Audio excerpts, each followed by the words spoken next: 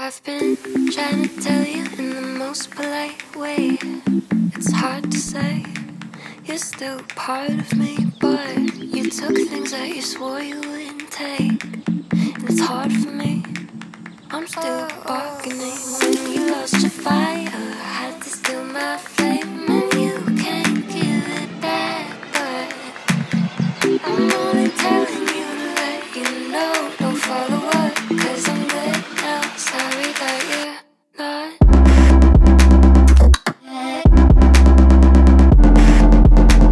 Sorry that you're not.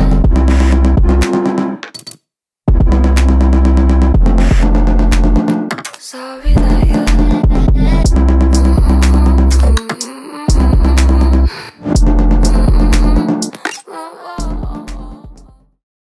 Holy crap, guys, it has been a while since I picked up a camera and actually did a real-time vlog. I feel a little bit disconnected. I've been running all around over the past month, and I've just had some pretty cool opportunities arise, so I've been capitalizing on them and making the best out of things. Financially, things have been going really well, and as always, I'm just gonna invest that back into the channel. But we are actually on the way to the BMV.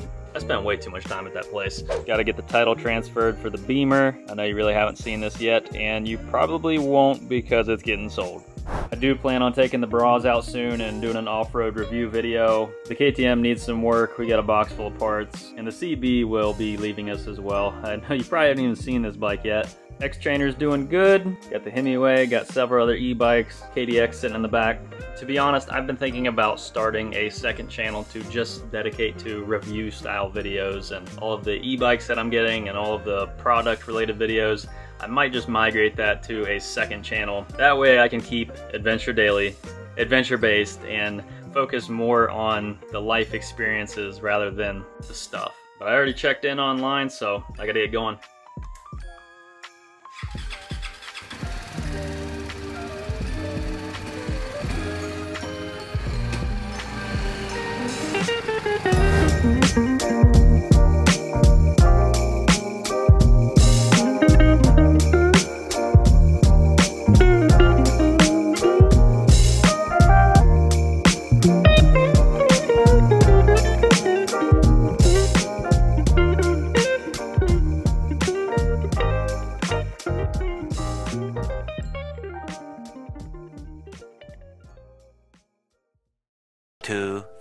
Years later. Well, you guys, in just a couple hours we will be saying goodbye to the Beamer. This is the only BMW that I have ever owned. On my mom's side of the family, I have a cousin and an aunt who have had a lot of BMW motorcycles, and I think Michelle still actually does have a GS, but they've ridden a bunch of different GS bikes, and Michelle at least was pretty involved in the ADV world. Definitely had an influence in my love for motorcycles, I'm sure.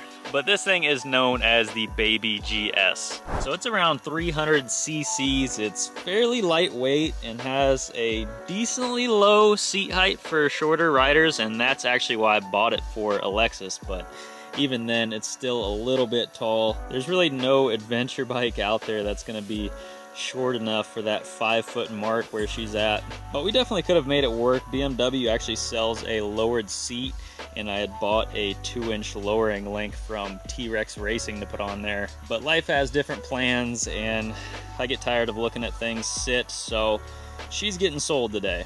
But I've had a chance to rack up, I don't know, 100 miles on this thing, so what do I think about it coming from the Super Tenere? It's fun, man. This thing is a lot of fun to ride. With the lower CC, you can really just ring through all the gears and give it the berries. It's not gonna get you into a lot of trouble. It's lightweight, it's fun to flick around. I have not taken it off-road, but I think it would do all right. Now, it does have cast wheels, so that is one thing. If you plan on doing some serious off-roading, you're gonna risk bending and or cracking those wheels. But I've seen a few videos of people doing some gnarly riding with these bikes, so just know your limits and know the limits of the bike. I think what BMW spent the most on with this bike is the aesthetic. The plastics, fairings, seat, rack, everything looks premium on this bike. And this is a budget entry-level bike. I think the MSRP is around $5,500, so it is pretty affordable. When you start getting towards the top of the list of the GS bikes, you're moving towards that $15,000 to $20,000 mark, which is pretty crazy. But obviously you get a lot less with this bike. It does have ABS, which you can toggle on and off, which is nice. Something else cool on this bike is the engine is actually flipped. So most motorcycles, the exhaust comes out the front and wraps around. The engine is actually flipped, so as you can see, the exhaust comes right out of the back here, so it's got a really short run. That can be good with heat, a little bit of weight savings, and I don't know, I think it's cool, something unique. It is chain drive, obviously, at that price point. You do get a shaft drive with the more expensive GS bikes, and I loved the shaft drive on the Super Tenere. They nailed it with that design. I mean, there's been people who racked up thousands and thousands of miles not touching anything. So I really do prefer shaft drive and heavier ADV bikes. It just makes sense. But basically, if you like the BMW name and you want a premium but budget motorcycle, this might appeal to you. Overall, nothing fancy. Like I said, I just wanted to do this video to give you my thoughts because a lot of people were like, what the hell is this thing, when I showed it in one of my last videos. But it is leaving us today, so say goodbye. Here in a couple hours I will be delivering it to the new owner. He's kind of been a pain in my ass, so I'm looking forward to just letting this thing go and moving on. But as far as the future of ADV bikes on the Adventure Daily channel, I definitely would like to add another one. Ideally, I would want the T7, the Yamaha Tenere. But for the price and how much I'm actually gonna ride it, I don't know if I can justify it right now. I'm really looking to get something that I can haul diesel with. Still, I'm on the hunt for something with a sidecar or something that can pull a trailer.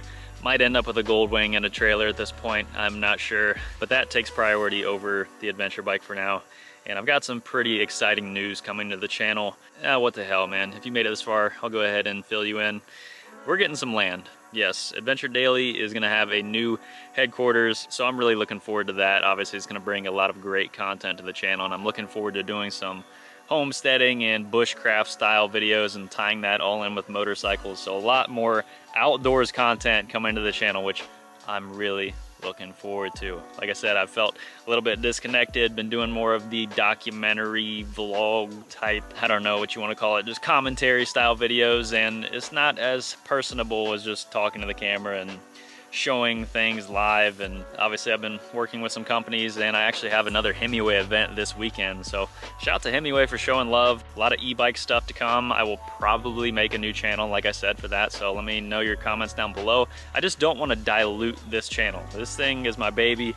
I've built it up from ground zero, and we're nearing that 100,000 subscriber mark, so I don't want to dilute the channel. This is my art form.